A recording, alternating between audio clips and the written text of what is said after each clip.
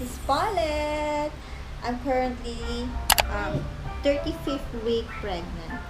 But walang relate yan sa video ko ngayon. So for today's video, we're going to do a Watson haul.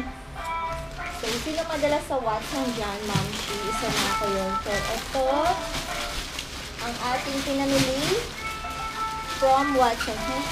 Medyo mabigat siya. Ayan, dalawa. Kasi ito binalikan ko pa kasi nakalimutan ko. So yan. If you're interested kung ano mga nabili ko sa Watson, please keep on watching. So, let's start.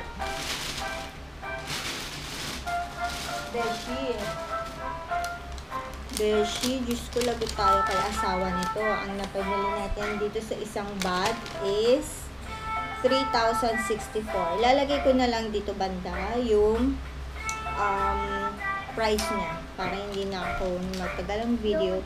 At ang una kong binili is itong hair spa. Buy one take one siya. Ito is keratin repair plus vitamins E, and this one is macadamia anti-breakage. So kung feel kong mag hair spa habang naliligo, itong mga ganito by mood ko lang naman siya ginagamit pag feel ko lang gamitin. So random na lang yung kukunin ko. And itong Cetaphil, ubos na kasi yung Cetaphil. Ito besh, ang mahal, siguro mga 1,175. Gusto ko kasi yung meron dito mas maliit, kaya lang hindi pump. Kasi mas gusto ko yung pump, parang mas hygienic siya kung pump na lang, di ba? So, yan. Next is itong whip soap, snail white whip soap. Lagi ko ito nakikita sa Lazada, na intriga ako. So, kumuha na ako ng isa. Try lang natin. Update ko kayo kung maganda pa to or not. Remind me. Makalimutin na besh. And then, petroleum jelly. For my lips. Lagi ako naglalagay nito for my lips. And then, Nichido.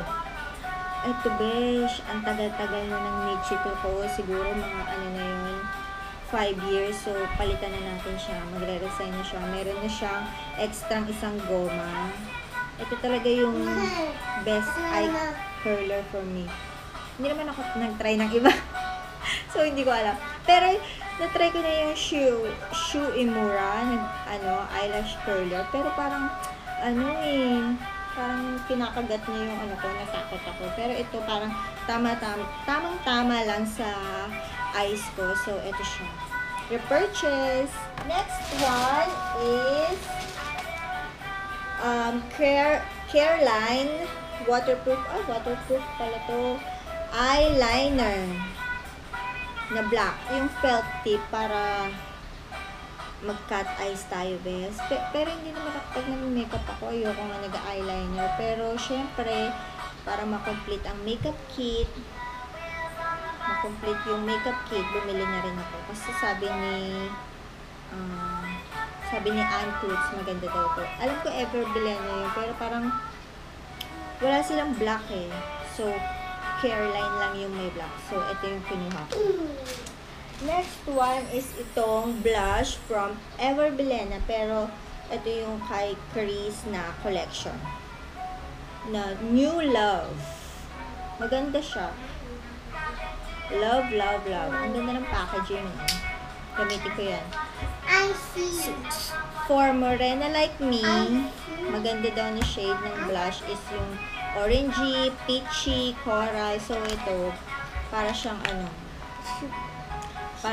coral. Naku, ayan ang baby ko. Nangingialam na. And then, itong, binili ko pala ito. Akala ko Ito, uso to ngayon, di ba? Na-endorse to ni Loisa. Maganda daw talaga ito. Marami akong napanood na review dito. Since ako, parang nag-oxidize sa akin yung nag-oxidize or acidic talaga ako.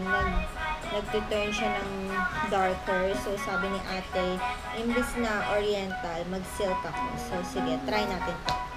And the next one is, ano ba to? Hindi to kasama. Ano to? Sa MacBook to, nung kumain kami, para to sa aking baby Erin. Bathtub na to. O, baba, o. And then, ayun na lang. Ano ba? Naka 3,000 tayo doon. Kasi ito, mahal na to eh. Ito, Nichido na final powder. Ito, siguro pang set ng concealer, ng foundation, ganyan. Nichido. Isa sa mga favorite local brand ko ng makeup is Nichido. So, ito, meron tayong final powder. So, that's it for the first bag. Let's move on to the second bag. Ay, ito pa pala. Pero ito is vitamins ko. Kasi since preggy ako, my OB advised me to buy Hemarate. Yan, Hemarate. Actually, bibili pa nga sana ako ng Hexacort. Kaya lang hindi nasama nung sales lady, ang cashier din sa pharmacy ng Watson. So, yun. So, yan for the first bag. And for the second bag, bumalik pa talaga ako. Nasa elevator na kami, bumalik pa talaga ako. Kasi ito yung maraming reviews na maganda na panood ko sa videos, sa YouTube videos ng mga ibang vlogger. Maganda siya. So, bumalik ako for this products. Yung Avon na milk scrub and lotion. Okay. So, ito yung kinuha ko na Avon. Paano ba to? Avon. I don't know. Basta. Comment nyo na lang kung paano siya sabihin. Itong Avon Spa Milk Salt. Ito naman, ang variant niya is moisturizing, whitening, smooth, and baby skin. Na-try ko na ito dati. Yun na pag naliligo ka, ilagay mo sa balat mo. Dapat basa yung balat mo and then scrub mo lang siya. Siyempre, hindi mo to araw-araw gagawin kasi masama naman yung mag-scrub araw-araw. Dalawang variant yung binili ko. Ito, try natin siya. Tapos gusto ko yung ganito na yung niya para madali siyang ganyanin. Madali siyang lumabas. So, ito naman, Spa Yogurt. I love yogurt. So, binili ko siya.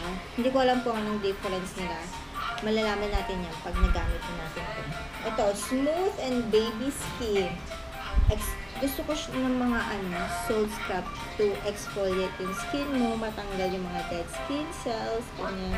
At saka brightening, yun nga, natural exfoliating, natural brightening, natural smooth, and sorry bench, nahingal ako, preggy. So, yan. And the last one na binalikan ko is itong lotion. Lotion to, diba? Ano din siya? Avon. I don't know.